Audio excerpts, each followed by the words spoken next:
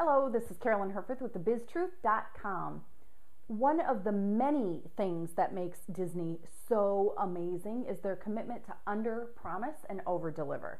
For example, if you've ever been to one of their theme parks and you've stood in line for a ride, you'll see those time markers that say, oh, it's 30 minutes from this point, when really it's only like 20 or 25 minutes. So by the time you get to the front of the line, you've readied yourself for that 30-minute wait, and then time flew. So you're amazed, you're delighted, and you're like, wow, that went fast. So what's the unDisney, and what does it have to do with selling? Well, it's one of the 13 deadly selling patterns that set you up for failure in your business.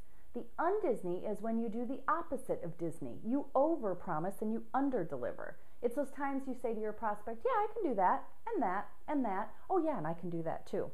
And then you say to yourself, oh, she's not exactly my ideal client, but I'm hungry and I'm not quite certain what my real value is, so I'm going to keep promising to do stuff that I really don't want to do just to keep the money coming in.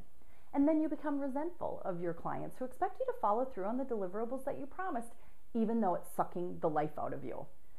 Pulling an unDisney keeps you from working with the people you really want to work with, doing the work that you really want to do, so you make less money, you have less fun, and it slowly kills rather than grows your business. This is just one of 13 deadly selling patterns that's likely perpetuating the sales plateau or the slump or even the dead stop that you're experiencing.